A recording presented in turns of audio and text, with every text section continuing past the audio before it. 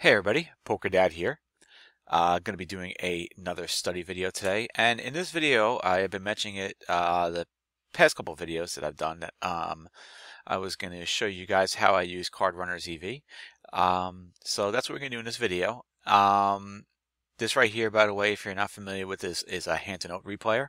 Hand-to-note's what I've actually been using as my HUD of late, and it's also, it just makes for amazing database review as well. But I'm not going to get too much into that right now. This particular episode is going to be more about just analyzing a hand and doing it in Cardrunners EV. So basically, the way that I like to use Cardrunners EV, at least the way that I found it to be the most beneficial to me, is by finding decision points and taking a look and seeing if I'm making the most, if I'd be making the most EV play or not. Or in this case here, I just want to see if I should be calling a raise or not. If it would have been plus EV to call, or if it would have been minus EV to call. So first, what I'm going to do here is in the replayer here is I want to show you how the hand played out, so you know what it is that we're looking for. So here I am in the small blind, and I raise it up here, 3 big blinds for the steal. Now my opponent's fold to steal versus the big blind here is 62%. So it is something that I could definitely try and target him. Maybe it's a little bit too ambitious here, but I don't think it's the worst play here. And my opponent calls. The graphic doesn't show up on the screen for some reason here, but my opponent actually does call, and we go to a flop of 6-2-8 rainbow. So one of the reasons why I also picked out this hand here is I wanted to pick out a hand where I am playing from out of position, which makes it, of course, a little bit tougher. Here I throw out a half pot c-bet with a gut shot, and my opponent calls, and a 2 comes out, pairing the board. I throw out a second barrel with my gut shot. Keep in mind that the gut shot is on the higher end here, which is part of the reason why I am betting here. So for example, if I had maybe a hand like a hand that had like a five in it, as opposed to like the 10, like if I had like 9-5 suited or something like that, that I would have bet here, then maybe it's a little bit different. But here I got the top 2 of a gut shot, so this is a better hand here to be betting. Or let's say even more so, better than 9-5. Let's just say I have like 5-4, for example. 5-4 I think is a better example. Anyway, or even like a hand like, let's say I have like 5-7 open-ender. Again, that would be then a little bit more questionable, because it would be better if I had a hand like 9, like 9-7. 9-7 would be better than obviously having like 7-5 or something like that. Anyway, my opponent raises here, and I do decide to fold. So what I am going to want to take a look at here is seeing if this was the correct fold or not. So anyway, we'll go back to pre-flop. First thing we need to do is we need to create some ranges. And I will focus on Cardrunners EV and a little bit later in the video. But we have to get to the decision point. So ultimately the decision point is I want to find out, when he raises here, should I be calling or should I be folding? And that's what we're going to find out with Cardrunners EV. So first thing first, we need to come up with some ranges. So I'm going to be sliding a lot of different programs on and off the screen here. So first thing, I'm going to throw in some Flopzilla here. And we'll make this one on top here my range, and we'll make this one here the villain's range. So my range, my small blind open raise range, is going to look like this one here. As you can see, the 10-9 offsuit is in there, but we want to see the entire range.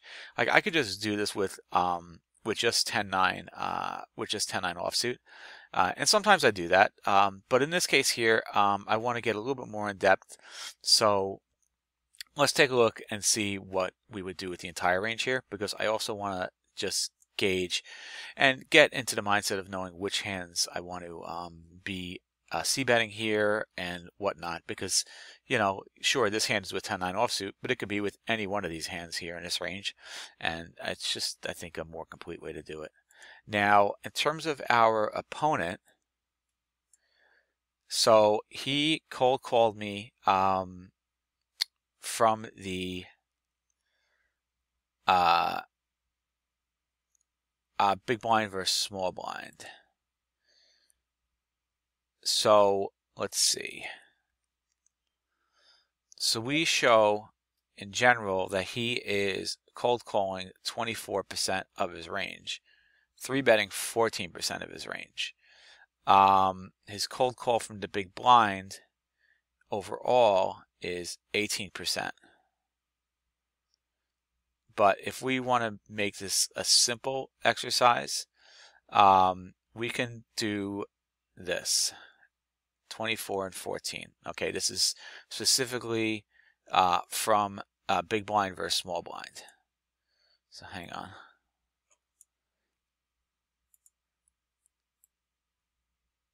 So 24, so we make a range of 24 hands, 24%. Approximately. And we bring this over to 14. Let's see what we get. Now it's going to be more trashier hands that. Alright, so let's see what we got here. Well, we have an instance here. If you take a look, I'll go back to this here.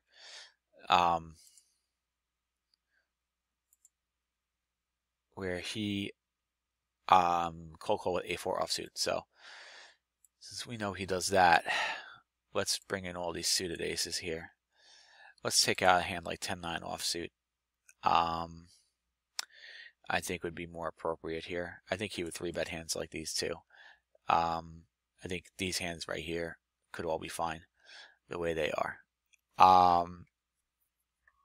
And let's just say, for argument's sake, he would do like these bottom pocket pair type hands. And we'll say, okay, that these suited connector hands, he's not going to 3-bet the suited connector hands. So these are all hands we could think, okay, maybe he would call these hands and not 3-bet them. Let's add hands like this in there too. So maybe he'll 3-bet all the suited aces. Maybe he'll 3-bet all of these pocket pairs here, but he would call these hands here. I think this is a pretty fair cold call range, big blind versus small blind, from what we can see from his stats. So it doesn't seem like he is calling a ton from the big blind.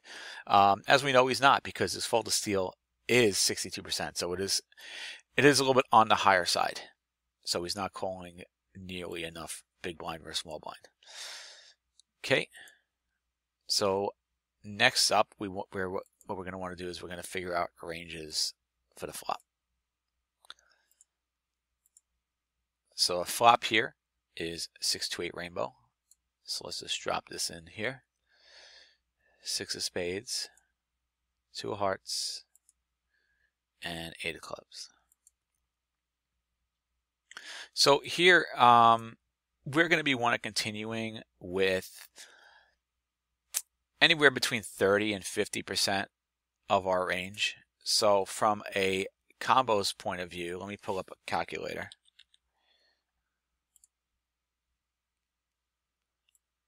From a combos point of view, okay, we have 454 combos to start with.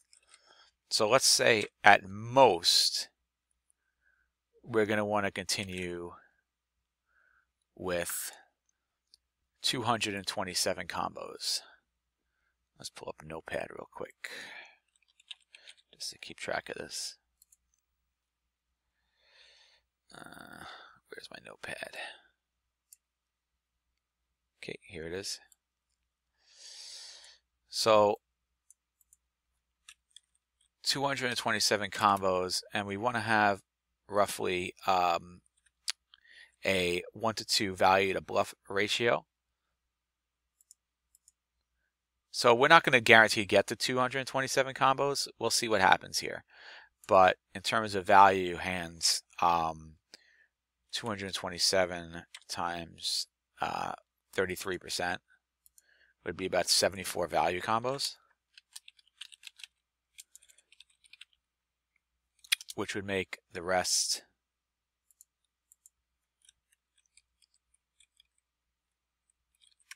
153 bluff. Now, it's probably going to be on the lower side here that we're going to be c-betting. And the reason why we will be c-betting on the lower amount here, like a lower frequency, is going to be because this is really not a vulnerable board. There are no straight possibilities here. I mean, there is a straight draw, like if he has 9-7 or something like that, again, or like 7-5, then he has like an open ender. But there are no flushes out here. This is this really is not a super vulnerable board for most of our hands. So for that particular reason, we could actually c-bet a lot less here. So my guess is after we figure this out, it's going to be probably closer to 30%. But what I'm saying here is this is going to really be the max that we want to continue with here. We wouldn't want to continue really with more than 227. But I can see a scenario here, let's just say 30%, that we could be continuing with 136 combos, and the number of value combos for that would be 44 value, and then 92 bluff.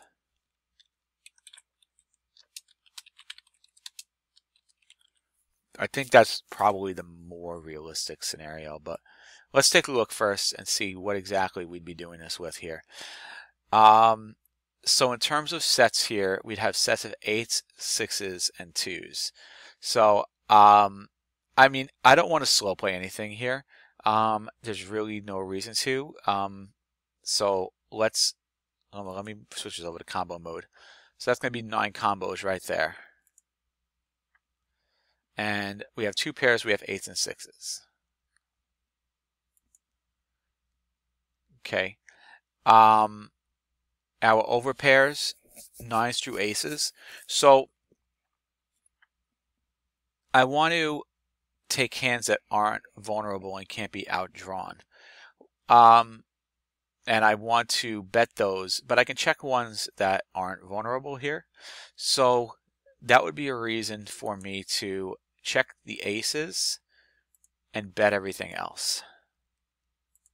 So what I'm going to do is I'm going to check the aces, but I'm going to bet I'm going to bet 9s through kings here, because the aces can't be outdrawn. So the aces actually make for a pretty good check call here. So right now we're at 41 value combos. Let's just take a look at anything else here. Top pairs here. So for the most part here, the top pairs, they're kind of vulnerable here. So actually, I think what we can do, hang on, I just want to move this over. The 8s are vulnerable as well, except for really the ace 8. So again, I think I'm just going to, well, really they're all vulnerable here. Actually, it looks like we might be doing 50%, because if I take the 8s, my top pair, that's going to put us at 80 value combos. But I could make a reason for holding back on the ace 8, and I think that's what I'm going to do actually.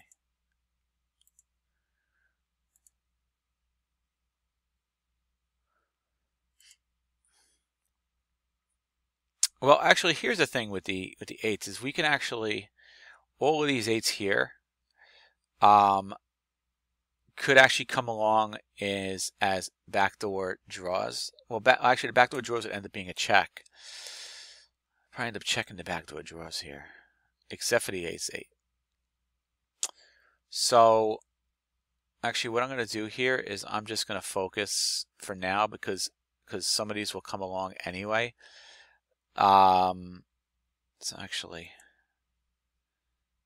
what I'm going to do is I'm just going to take this ace-8 offsuit for now. And this gives us 50 combos. And what about our other pairs? Pairs below the 7s here, we can bet the 7s. We can bet the 7s here. Anything like these weak pairs or stuff like that, we'll just check fold these hands. So we can see bet here the 6s. I don't have any offsuit 6s, so I'm not going to worry about these right now because these actually really could be more checked because you know, well, at least the ones that are we could check call the ones with backdoor flush draws in them, and check fold the ones that don't have back flush draws. The weak pairs, we would just check fold these hands. Okay, so we have here 56 value combos. So somewhere in between. I mean, like I said, we just don't want to exceed 227 combos because then we'd be c-betting way too much here out of position. Next up here, we're going to take a look at our draws. So really what we're looking to do is we're looking to bet our more nutted draws here. So 9-7 suited, absolutely. So 7-5 suited. So actually, yeah, 7-5 suited. I know I mentioned at the beginning of the video may not be another draw, but actually, really, it is, because if a 4 comes out, then we do have a nut straight to the 8. So the 7-5 suited is definitely a hand that we want to see bet here. The 5-4 suited, we can make a check call, because if we could still be outdrawn here with 5-4. So 5-4 is really kind of more towards the bottom here. Because let's just say, for instance, a 7 and a 9 come out, our opponent has a 10, and we're beat. So that's a reason why the 5-4 just really isn't as good. Now, is that a likely scenario? Well, it could happen that a 9 and a 7 comes out, and our opponent does have a 10, and then we're on the bottom end of the straight. So the 5-4 will make for a better check call here. So this gives us now a total of 64 combos. And let's see the gut shots. Let's take a look at the gut shots here. So 10-9 is definitely going to be a bet here. And the same thing with 10-7, because this again, we're going to have the top end of the straight. And the 4-3 would definitely be a check here. We can check call the 4-3.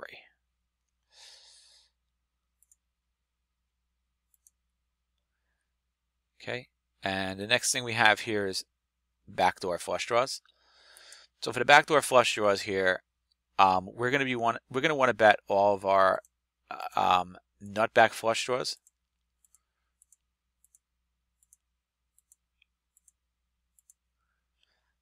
And we can check call the rest of them. So this puts us up now to 117 combos. So let's just take a look at our bluff to value at this point. We have 117 combos. How many value combos do we have? We'll count all pairs as value combos. So we got 9 plus 2 plus 39 plus 6. So we have 56 value combos. And we have 12 plus 24 plus 127. That's not right. I guess I need to do it this way. All right, let me redo that. Sorry about that. This is live, kind of live. I'm just doing this while on video. So, all right, 9 plus 2 plus 30 plus 11 plus 6, so 58 value. And 8 plus 20 plus 46 is 74. So let's see. So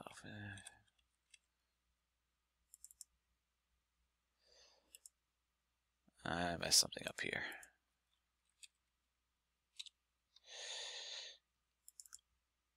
Uh, 77. Yeah, so that's pretty much right on target. With a proper bluff to value ratio here. So that actually works out really, really well. Because 117 times 33% is 38. So actually, no, it's a little bit less than 1 to 2. Could we add more? Could we add more bluffs here?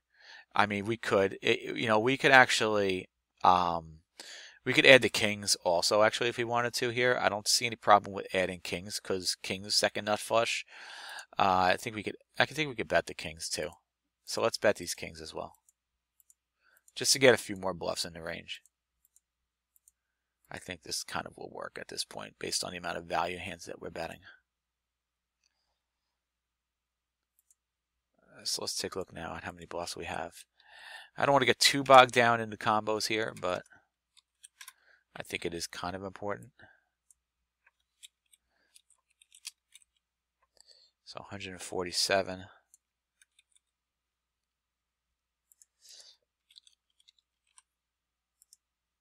Okay. That's a little bit closer. 99. All right. This is close enough. So this is the range that we're going to go with here. For our flop range. Flop C betting range. So what would our opponent do here? My opponent, if we're going to look at stats, my opponent's fold to C bet is only 33%. Just to kind of get a gauge of what he would be calling here. Now our bet size was only half pot. He is in position, which allows him to call with a wider range. So he is folding 33%, which means he's calling roughly 66%, which basically means he's calling almost anything, any draw, any pairs. So, and in terms of raising,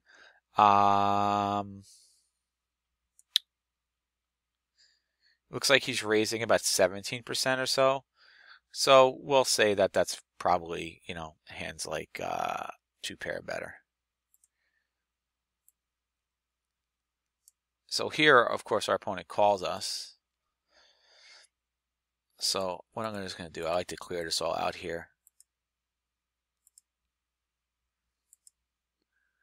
So we would think that he might be raising us here with a set. Would make logical sense here to raise here with 2s. So he is raising 17% to C bets. That may not seem like a lot, maybe it isn't, but I think it's still noteworthy. So I think a hand like a set of 2s, he would definitely want to raise here. Although with the board being so dry, maybe he wouldn't. So let's say, okay, the board being dry, he's actually not going to raise anything here. So let's actually have him call with the set. Because he's not going to be too worried about being outdrawn at this point. He really does have the nuts at this point, unless I have a better set. So he may decide to take a line where he calls here and then either bets the turn or raises the turn with a set. He doesn't have any 2 pairs. No overpair. So he's going to call with his top pairs. He'll call with his middle pairs. And he'll call with his weak pairs. He's not going to fold those. Especially he is a half pot bet, so it's not a big bet. Which, by the way, I don't like this bet sizing. I would have rather bet bigger here. His backdoor flush draws. He's calling with 38% of his range, but I mean, his range is really light. Unless he's going to call with like his, once we start doing this here, with the, I'm actually surprised. I guess he just has so many, just so much garbage here in his range.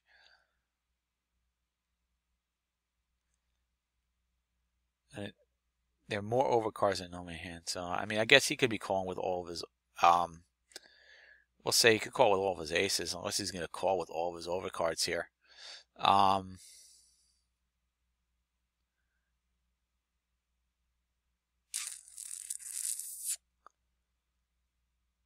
I think I like the chances better of him just calling with all of his aces here. So let's give him all of his aces. This would be kind of in line with what we might expect him to be doing here. I could see him more calling with aces here, considering that he does call a lot in position, than the straight over cards themselves. So we're just going to have him do this with aces here. I could be absolutely wrong, of course, on how this player thinks. I really have no idea. So this is just more of an exercise than anything, and we'll just see what happens. But this is just my guesstimate based on his stats, is that in position he would call with ace high, especially again on a board like this that's kind of dry. It's not too dry. So calling with an ace in position is not the worst idea here. So this is our ranges here on the flop. So this is important that we have these ranges here right now, because we're getting close to that decision point. So now what we want to do is I'm going to open up Cardrunners EV. Let me swing these over to the side, because we're going to get Cardrunners EV out, and we'll get started on this process. So we are small blind versus big blind. And let's set everything up here first.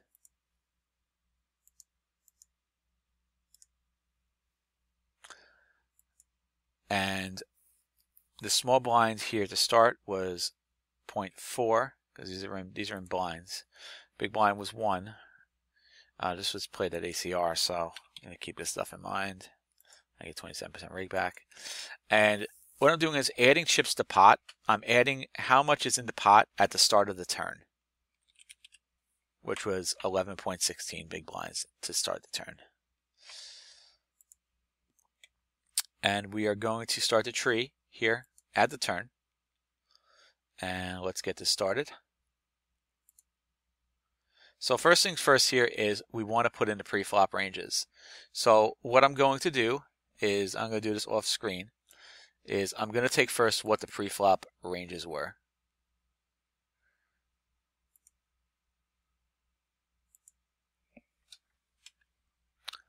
So to do this, I just need to go backwards for a second. Luckily, I won't lose my place.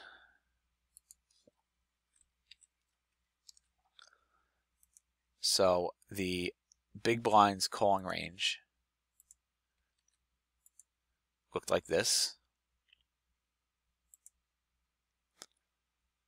And my open raising range looked like this. Okay. 1 second, just got to bring back, I'm doing this off screen. Okay. The flop was 6 of spades, 2 of hearts, and 8 of clubs. Okay. So now we're here at our first decision point. First, let's put in the 2 of clubs here. And what are we betting here, first of all, with the 2 of clubs? Let's bring back Flopzilla real quick.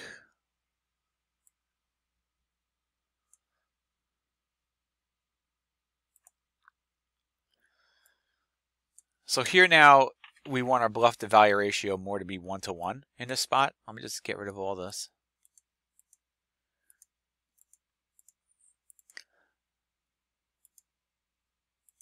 And let's see what we want to be betting here and what we want to be calling here to double barrel.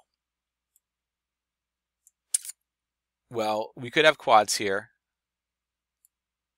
By the way, yeah, let's just focus on what we would want to bet here. And we want to bet quads, of course. We definitely want to bet our full houses, 8s and 6s.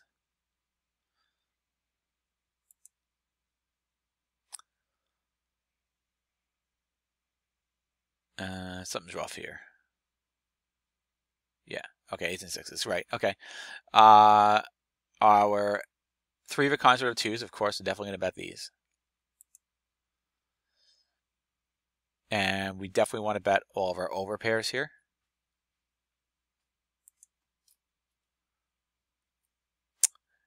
Definitely want to bet our 2 pairs here. You know, these are all vulnerable here at this point. You know, there is now also a flush draw out there, plus it's a paired board as well. We want to definitely bet all of this stuff here. Double barrel here with top pair. Yeah, I think we should. The pocket pair 7s, I think at this point we could probably check fold this.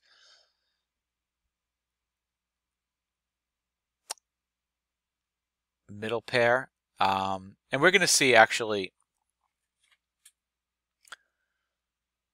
we're actually going to take a look at this actually.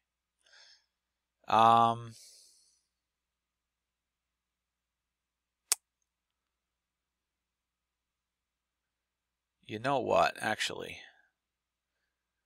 let's do this. Let's do this a different way. All right, we're going to do this a different way. Right, we have our opening ranges here. Okay, we're actually going to do this a little bit differently. Hang on. Again, I apologize if this video is messy, but this is me going through the motions and figuring things out as we go. So actually, we're just going to go with this here. All right, so we are going to either bet here. How much did we bet? Because I want to make it the same thing I bet here. I bet half pot, $5.56. So let's bet $5.56. The good thing about this is you get to see me kind of figure things out as I go and uncut, uncensored videos. Not that I curse. So we could either bet or check here. And so the hands that, so this is what I want to figure out now.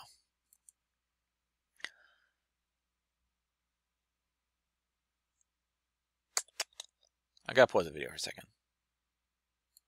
Okay, yeah, I had to give it some thought, and I didn't want to have to think about it on video while I tried to figure it out in my head exactly what the heck it is I'm doing. Okay, yeah, so I do want to continue going as I'm going here and figure out what I'm c-betting, because again, the decision point we want to know more about is that raise, and if we should be calling it or folding it. So anyway, all right, so top pair, I definitely want to c-bet here. Pocket pair below top pair, we can check. Middle pair, check. All this we're going to check.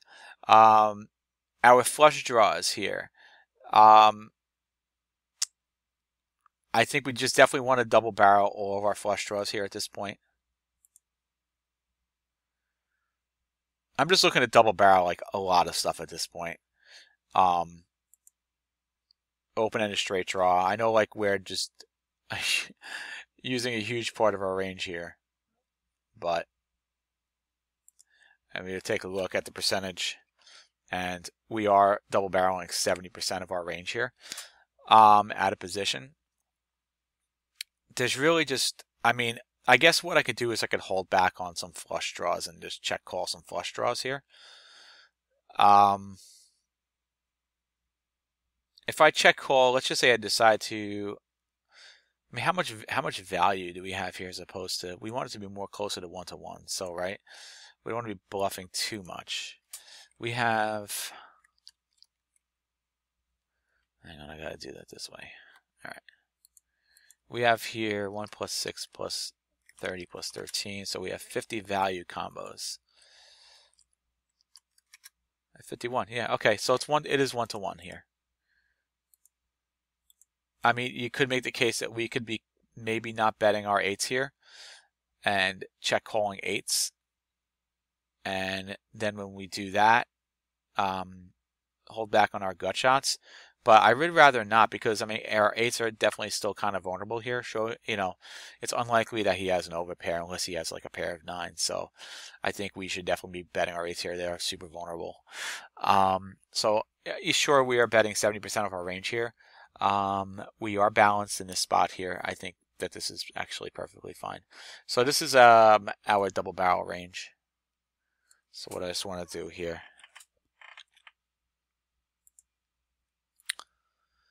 is put this here as our betting range. So automatically this is going to take the rest of the hands in our range and make them folds or make them checks. You can actually see on this diagram here that we're going to be checking everything else that's in green on this particular picture. So all right, so we got two things that could possibly happen here. Our opponent now can raise us, call us, or fold. Okay. And and here for the checking aspect of it, since we're really, the decision point we're trying to figure out is the raise here, I'm not going to worry too much about what happens here, so I'm just going to say that he checks, and we'll just say check down, because I'm not really too concerned about this aspect of the hand. Really what I am concerned about here is this decision point right here when he raises. So let's just close this part of the tree too. We have to close these parts of the tree because or else we won't be able to run the EV solver when we're done here. EV, I don't know, call it EV solver, EV calculation. I don't know what exactly you would call it. Anyway, so we need to figure out here what exactly would the small blind be raising with here. Well, let's take a look at Flopzilla again, and let's figure out what exactly is he raising with here. Let's just get rid of all these here first.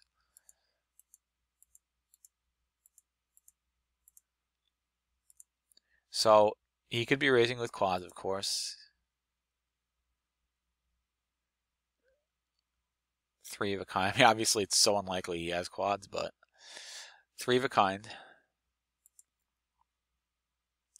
Is he raising with his top pairs? No, I don't think so. I think he would just be calling with those, all these pairs. Flush draws. So could he be raising with his nut flush draws would be the question. Could be raising with all his flush draws. In position, I think it's just more likely he is raising with his nut flush draws.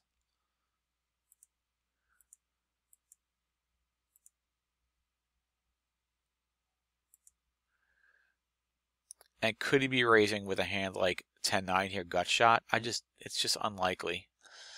Now that we're getting into obviously turn double barrel, I think it's really kind of tough to say what he'd be doing here. He did this with middle pair in another hand. As you can see, he did this with 10-10, so he did do it with middle pair, which is actually kind of interesting. Let's take a quick look at this hand that he played.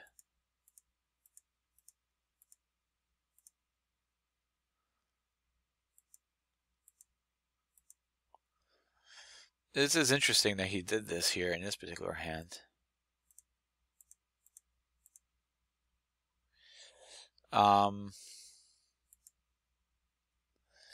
So we know so this is interesting. So we know he's capable of doing something like this.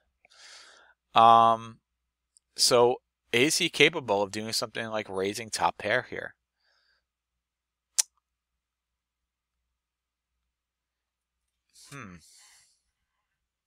It almost makes me feel like he might be capable of doing that.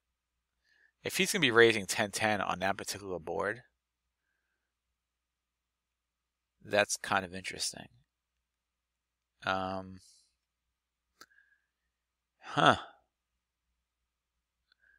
That was very aggressive. I guess we can say that he might do that with top pair.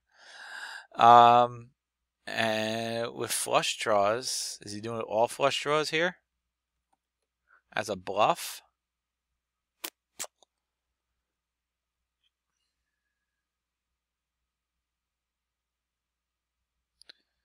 You know what? Let's say he's doing that too. After seeing him raise with middle pair, raising with tens on a queen high board, three of a kind,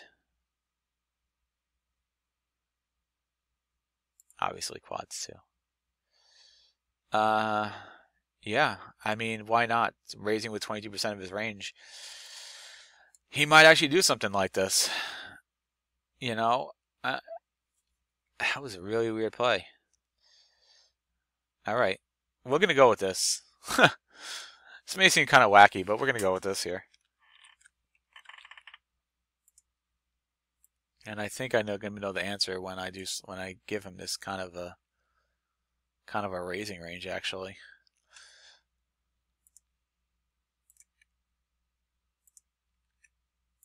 And we're gonna play around with something else afterwards. All right, so we got him raising with this. So in terms of calling here, what I'm just gonna do, just to make this a little bit easier, because we know we have him raising with quads, three of a kind, two pair, a top pair, and flush draw, is we are going to have him call with at least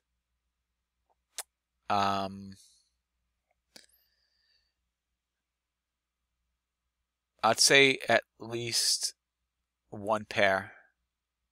So he'll call all of his pairs in position here again.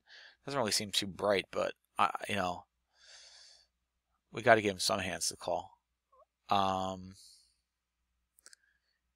him call with his gut shot.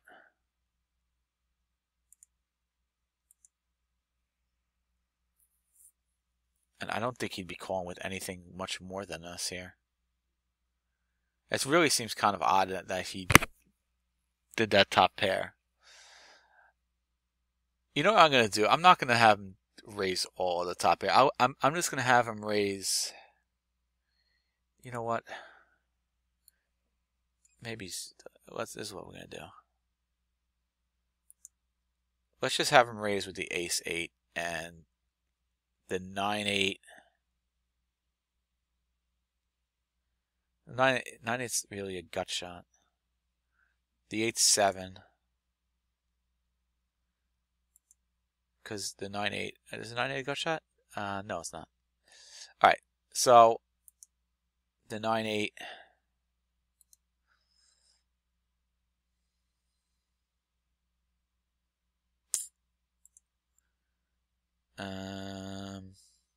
So we just have him calling, we just have him raising the ace-8. Alright.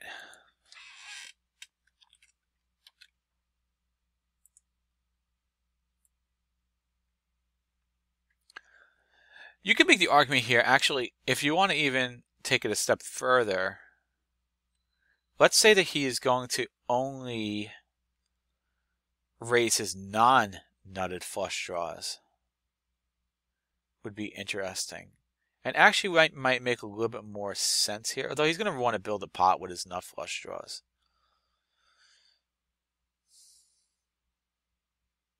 We want to give him some flush draws in his calling range. I don't want to take away all the flush draws in his calling range here. So, okay, that's what I did. Okay. We did that. No. Wait.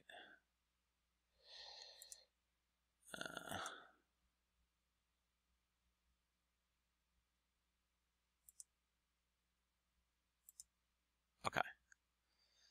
All right.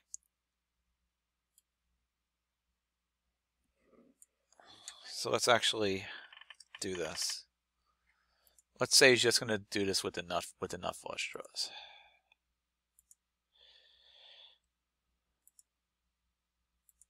Just makes a little bit more sense that he would raise with these combos.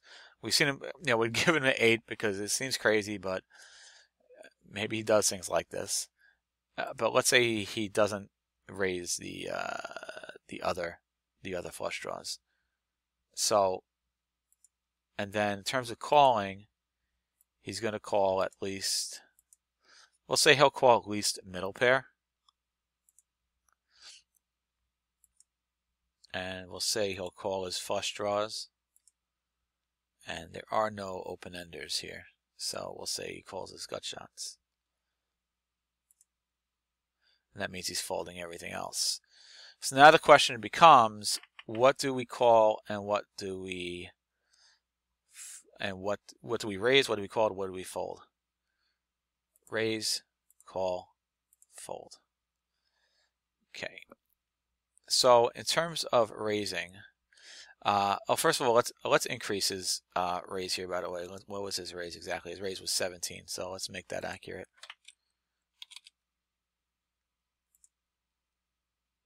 What happened? Oops, I screwed something up here.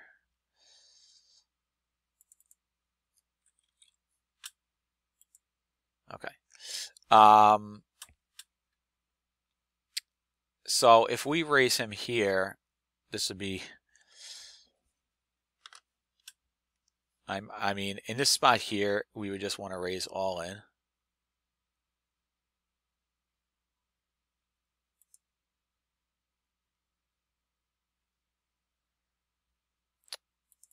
So just for argument's sake, I'm just going to put 200 because that would make it all in. I guess it's got to be like, my stack size is at this point is 94.44. So I think that's fine. Just whatever, you can put that in there. What do we have in my range that I would do that with? Oh, I have quads, so we could do that. We could do this with a hand like quads. We do it with a full house. So let's say I'm going to do this with a full house and quads. Just do this for value.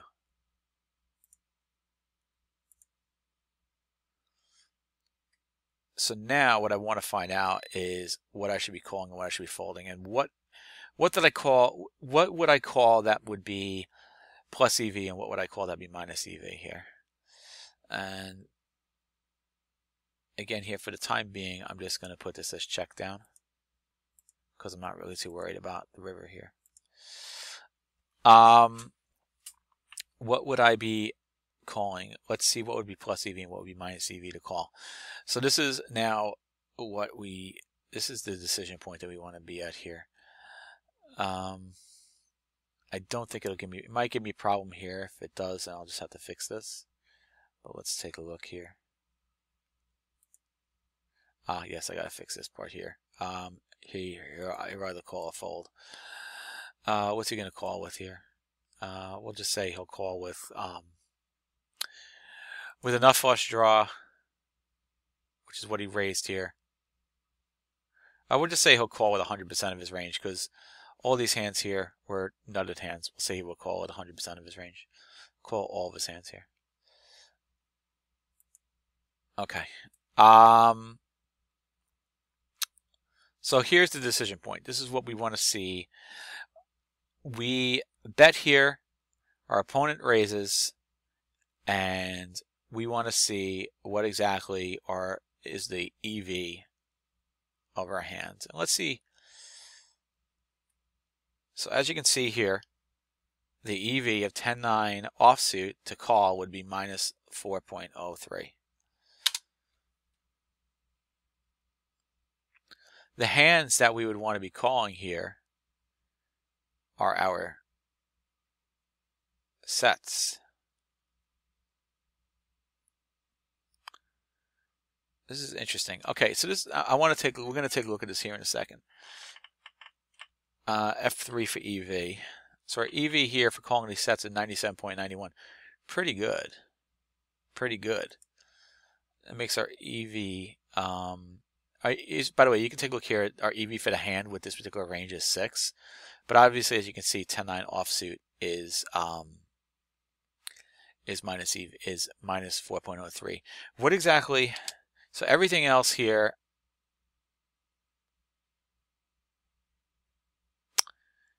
It's not actually the way I want to look at it. Here's the minus. Okay, so here's all the minus EV. So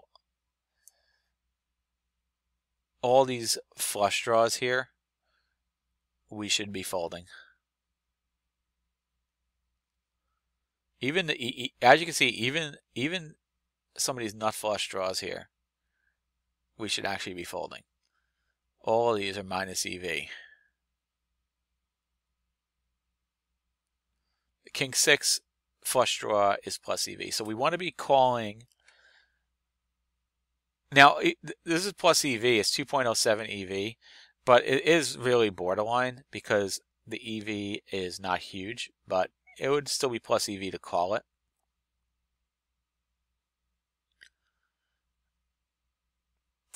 Obviously, the 2, that's not a flush draw. And for the aces, even look, ace king suited, the nut flushes here that don't include a pair, which in this case here would just really be a 6.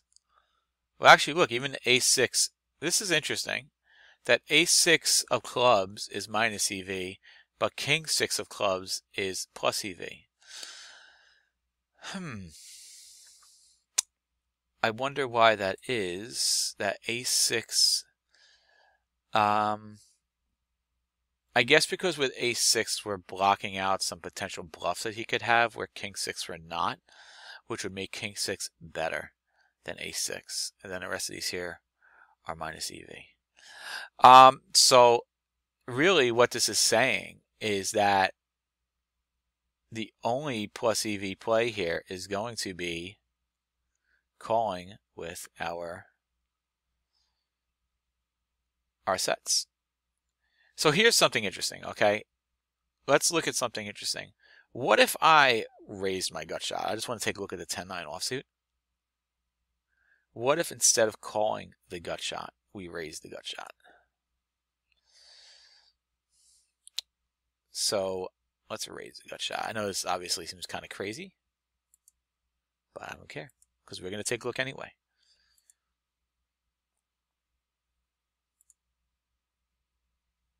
Let's run the calculation again. Okay, it would be very minus EV.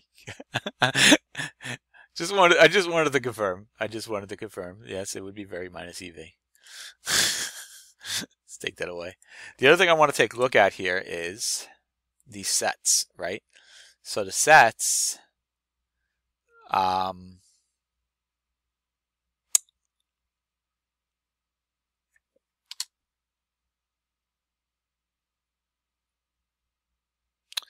so these sets we're raising here.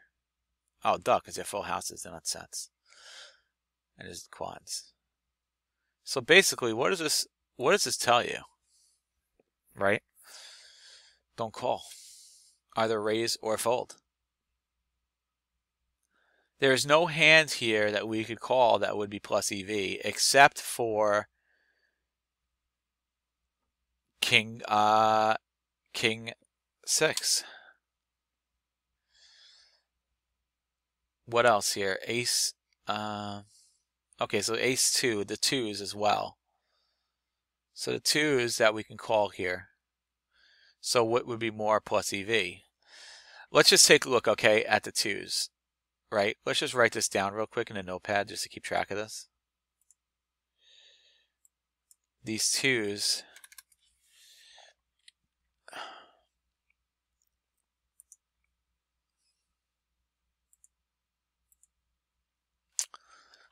So the ace 2 is 25.79 and the king 2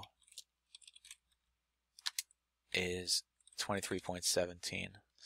So let's see if it's better to call these or to raise these here. So I'm actually going to take these and I'm going to say at least 3 of a kind, and that will bring those over.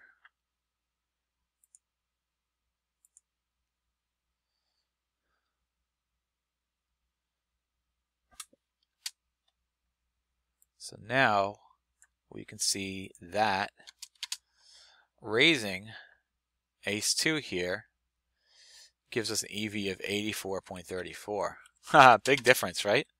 And king-2, 71.79. So the expectations of raising ace-2 and king-2 here, shoving all in with our 2s, is incredibly higher than just calling them. So really, we should be in a raise or fold mindset here, where we're just not calling anything. Well,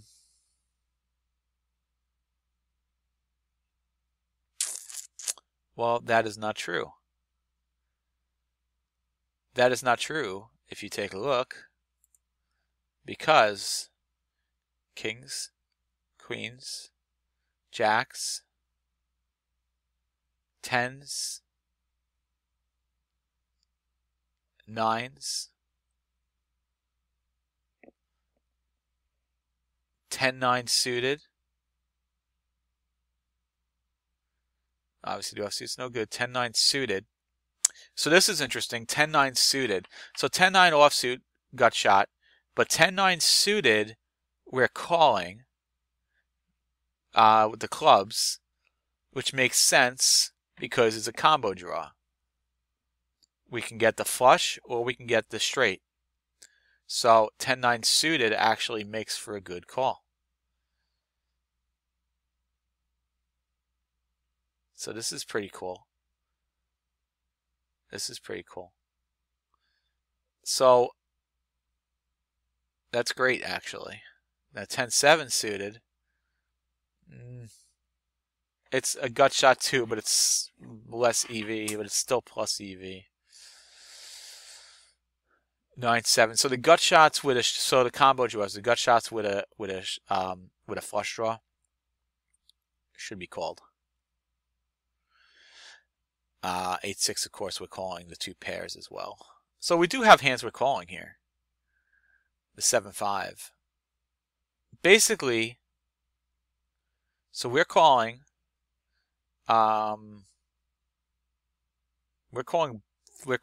flush draws that have straight draws in them.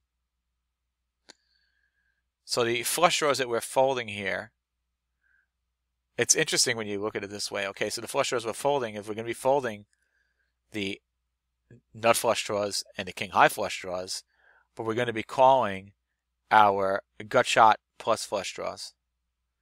That's actually really interesting. That's really interesting. That's pretty cool, actually. That is pretty cool.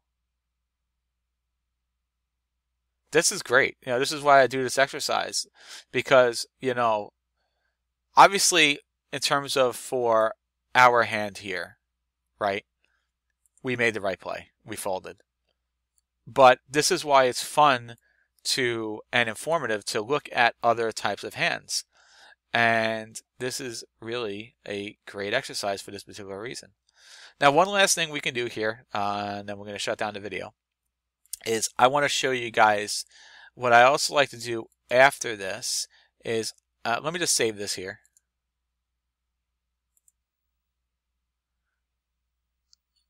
Before I alter this.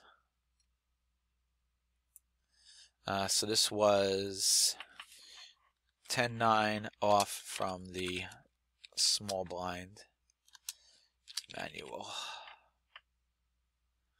Hang on. This was played 8-22-18.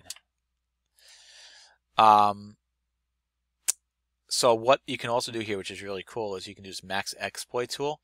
So we can see what the most exploitative line was here. And I really like this feature. And we're going to look at it for us. And this will tell us what the most exploitative line was here. And I think we could also look at the GTO here as well. I think we can look at the GTO here as well. We'll take a look in a second.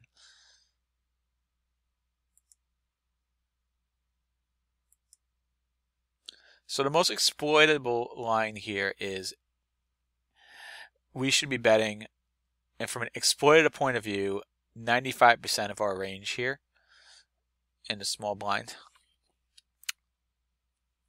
Oh,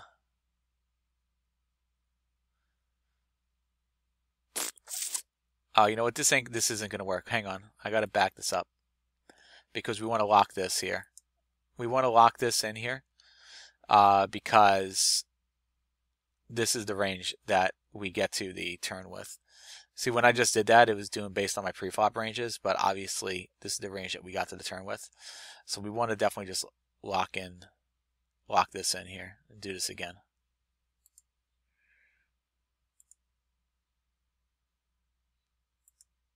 Okay.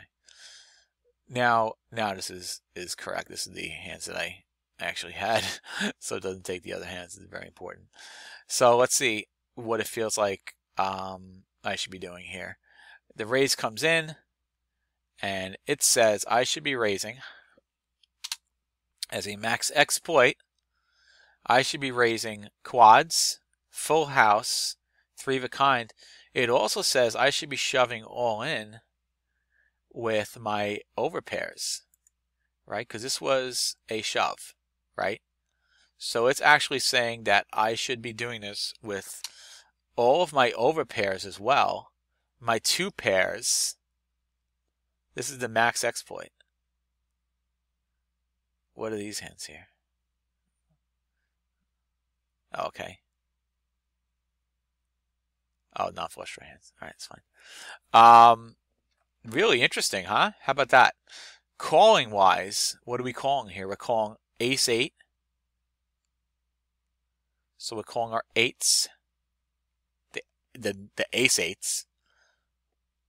And we're calling our king 6 flush draw.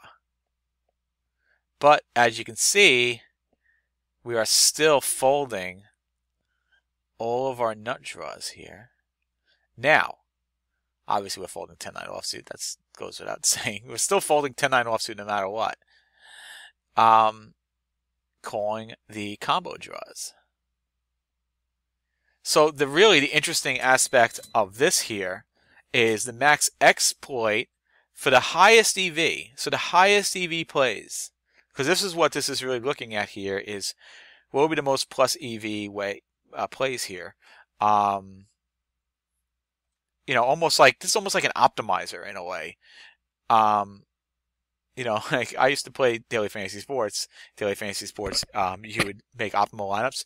This is like looking at an optimal lineup. Okay, in this particular play here, when he raises us here, the most optimal play, the most exploited play here is going to actually be to raise these overpairs and the 2 pairs, shoving them all in.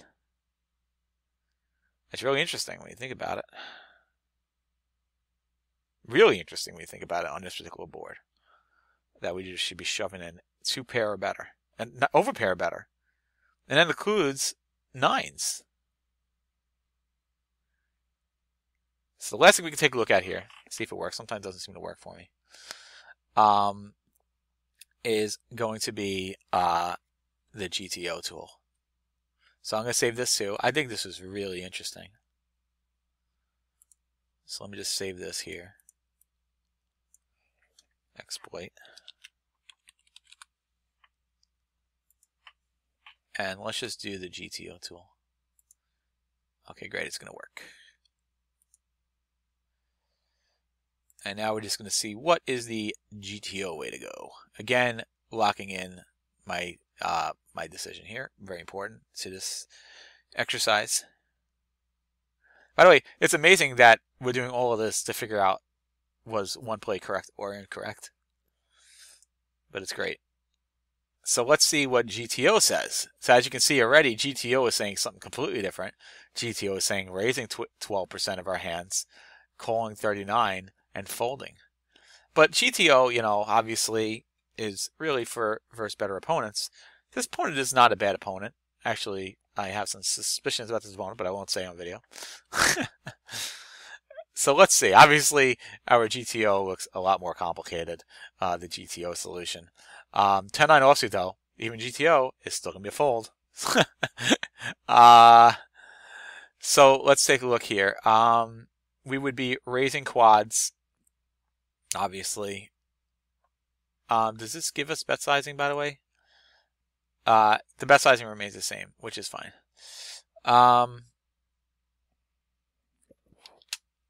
So interesting here that the GTO says we would actually be calling our nut flushes here, except for the ace-6. The ace-6 actually, the best way to really look at this here is actually going to be looking at weight, because like you can see ace-6 here, we're doing a little bit of everything. We'd be raising at 18% of the time, calling at 67% of the time. There's actually a time sometimes we'd be folding our ace-6 suited too, but for the most part we'd be calling it.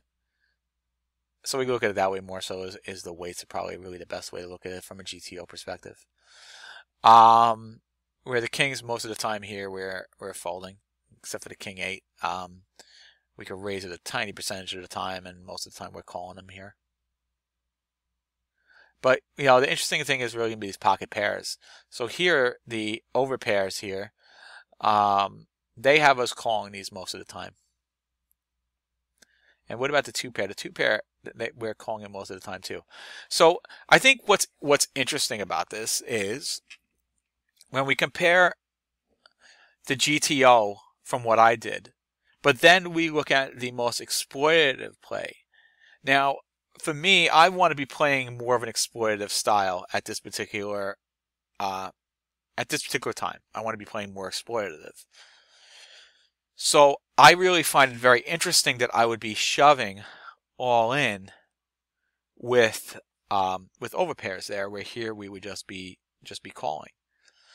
And the hands that we're folding, by the way, are going to pretty much be gut shots, OESDs, which we don't really have too many of here. I mean, the OESDs that we're calling are going to be also flush draws. So this is very interesting because obviously my thought, as you can see from my thought process of what we saw when I was calling, was more GTO than it was exploitative. So the question is, okay, what is wrong? What is right? What's the right way to play it? It's very interesting. It's actually really interesting. Now I think at this stage in NL25, we want to be more exploitative, less GTO. But versus an opponent like this, which is a reg, okay, maybe GTO style is closer to it. Especially we're playing an ACR, playing against more bots. Just saying. So maybe calling with these over pairs as opposed to raising them all in is the right play. So definitely an interesting thing to think about. I'm curious if you, assuming you watch this video all the way through, I don't know how many of you guys actually watch this video the whole way through. I would love to know your comments. What would you do with these over pairs? Would you raise them or would you just call them? They're vulnerable hands. Raising them all in, I mean, are we technically talking about the bluff? Maybe not, but we could still be getting value from them. Especially we have a guy here who might be raising 8s. Things change, of course, if he's not raising 8s. But we put in the fact that he is raising 8s. I mean, if you want to just take a look at something, let's just take another quick look. I'm sorry, this video is super long, but I think it's really a great video. Well, actually, the GTO actually makes him a GTO player too. So that's the one thing about GTO. The difference between the GTO tool and the max exploit tool is the GTO tool actually calculates the entire hand here. So So GTO actually has him raising his quads. What does he have? GTO. Alright, so this is interesting. That's the one thing about the GTO is GTO has him raising, basically has him raising the quads. Actually,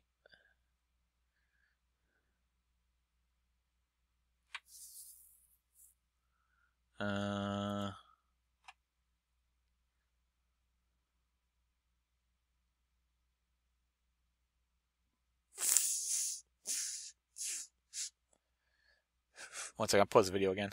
I gotta think about something. Okay, right, he didn't have any full houses in his range. So he's got him raising the quads and the sets. And that makes sense. Doesn't have him raising any I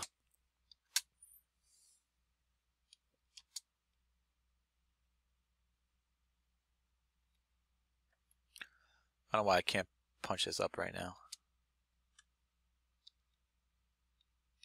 For some reason the spacebar function isn't working here. But okay, we have it on the side here, 3 of a kind. So yeah, I mean he's just raising up quads and 3 of a kind. So it's interesting. I guess that's kind of might make more sense because obviously they have him raising a much smaller range than I actually had him raising, which would make sense on why we'd be calling a lot more hands here. So, but we know that he's playing a little bit looser than us here. So that's why the max exploit tool comes in better, more handy here in this spot. So let's take a look. I just want to go and open up my exploit. Let's just save this.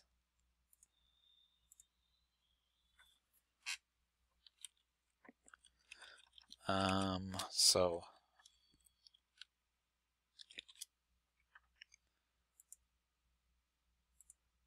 that's why I really don't think GTO is like super relevant at this stage, because players aren't playing like that. I mean, he could be. Well, players are playing like that. I shouldn't say that, but this player, I believe, is raising a lot looser, based on what we've seen from his history. So, but let's just say, okay, let's just say hypothetically, right? He is not doing this with those 8s. So let's take away the 8s.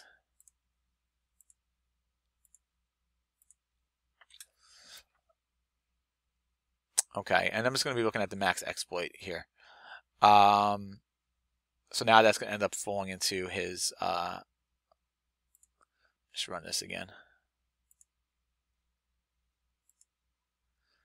Because now you're going to see that the 8s are going to fall here, right? So now the max exploit, see we're raising less here. Now, that's the big difference of the 8s. Okay, so when you look at this now, when we take those 8s out of his raising range, we're now folding all of our overpairs. And we are shoving all in with our 3 of a kind and our full houses. And we are calling our 8s, except for just these 8s with the clubs in them, which makes sense because the ace high clubs blocks out any of his potential bluffs. So that's why we wouldn't be calling with the ace of clubs. And we're calling with the flush draws here. So you'll notice even here now when we take those 8s out, when we take the possibility of him raising 8s out, we're even folding those combo draws. So a huge difference here because now we'll take a look here. Let's see, EV is F3. These would actually be minus EV, probably. I'm going to take a look in a second. I'm going to take a look in the other. Yeah, so that's interesting. So when you take the 8s out, that makes a huge difference. But it's possible that he's raising those. We've seen from his history that it's possible he is raising hands like that. Now, the population in general probably isn't raising hands like that. So, you know, I could run a population analysis too, just to see normally what the population is doing in that kind of spot, at least maybe what regs are doing in that spot. Regs are probably not doing that. I could actually do that. It might be interesting just to take a look and see if regs are raising in these spots with hands like that. That's something actually I can really do. I'm not sure how much sample size we're going to have, of course, to make it relevant, but it might be interesting to do that. So let's just see. I'm just curious about something here. So let's save this and let's open up my original manual one. I don't want to do that same thing. I want to take 8s out.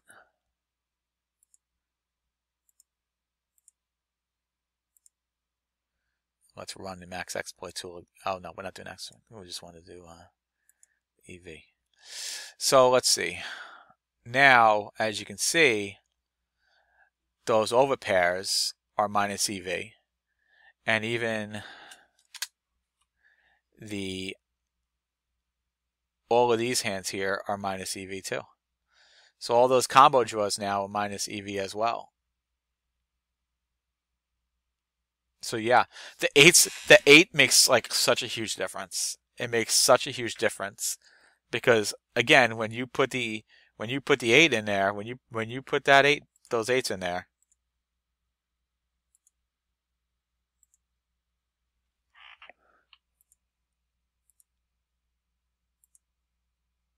as you can see, it changes everything. So one final thing we're going to take a look at here, I think this was really a great exercise, is I just want to take a look at population tendencies and see how many regs are actually really doing this. And it may not be like so super accurate here, but we'll take a look here. So let me bring up hand to note. And I'm going to just run a quick. I don't have a lot of hands on here on hand to note.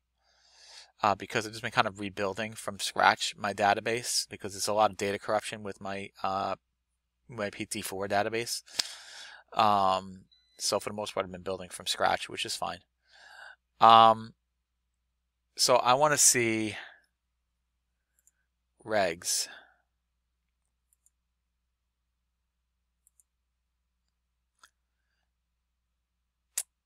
Hopefully this does this correctly because I've been kind of changing markers.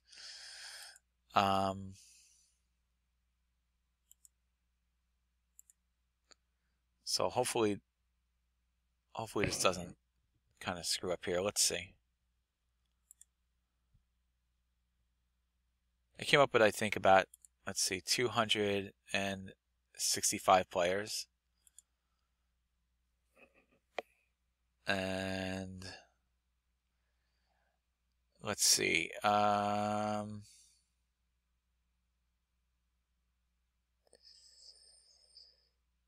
think default to C-bet. So raise C-bet on the turn here. So yeah, I mean the sample size is just so small. We don't really have any kind of real sample size to even really go off of here. We don't have any good sample size. So this actually is not gonna. We definitely need more of a sample. I mean, let's just take a look at the population in general.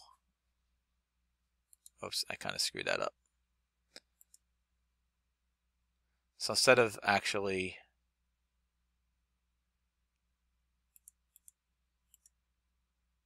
we'll just look at all opponents here.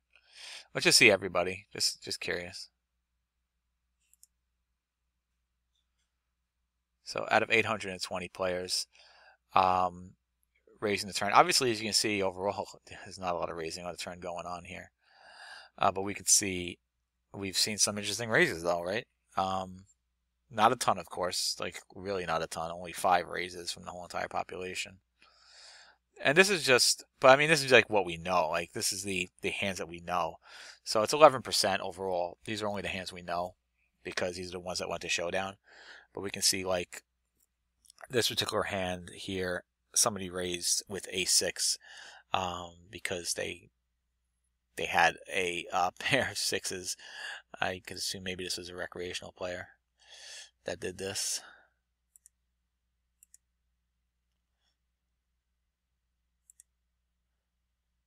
Yeah, I don't have this guy's stats here because yeah, because we don't have this guy's stats here because we're focused. He's like the hero in this case here. But yeah, what else? What else did happen here? This would be much better, of course, when I have like a much bigger database. But I still think that's definitely interesting. Here's tens. We know this was of this guy already. This guy did it with an over pair. This guy did it with a set and two pair, which makes more sense here. So I don't think it's completely. The bottom line is, I don't think it's completely unrealistic to think that he could raise there with eights. I don't think it's impossible at all. So it's pretty interesting. So anyway, I know this video ran super long, but this was my study session, and I'm kind of happy for you guys to come along and see how I do my studying. As you can see, it's not like, okay, I'm like some kind of expert and am just running through this stuff and I can do this stuff in a short amount of time. I'm constantly thinking, and it's constantly thinking, and then when you think, just like this EV tree right here, right? Our thoughts as we're studying and we're thinking branch off into our own mental trees as well, just going into different directions. And I think that's why this ends up being just such an amazing activity. And we learn from this here. We learn that, okay, our opponent could possibly be raising with a hand like this. Now we have other hands that we can work with here. We can call, we can raise. Very interesting spot. This is the way I like to use Cardrunners EV. I think this is the most effective way to use Cardrunners EV, is to find decision points and figure out, kind of think about what you would do in this particular decision point. I think it's the easiest way to use it. You can do much more complicated stuff in here as well, which I have at times, and we've had some fun with it. One other feature really quick I just wanted to show you, which I kind of find kind of fun here, is this run instruction thing, which is pretty cool. It doesn't really work too well. Actually, it doesn't work too well in this situation. This works well, like if you want to actually create an entire tree, then you can come up with all these crazy scenarios and stuff like that. So like for instance here, it says what we're dealt here, and then yeah, I guess this is a bad example. We're not gonna talk about that now. I'll make another video about something like that.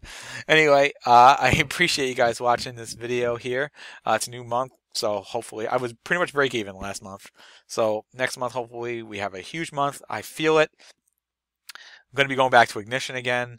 I know you guys are like, what are you doing? Well, BetOnline, the site kept on freezing on me. And I just can't play when sites just keep on freezing on me. America's Cardroom, of course, we're going to keep on playing. Hope you guys like what you saw. Hope this was an informative video, give you an idea of how to use Cardrunners EV, how to use a bunch of different programs, hand to note, all this stuff here. So if you like what you saw, do me a favor, please subscribe. And until next time, PokerDad out.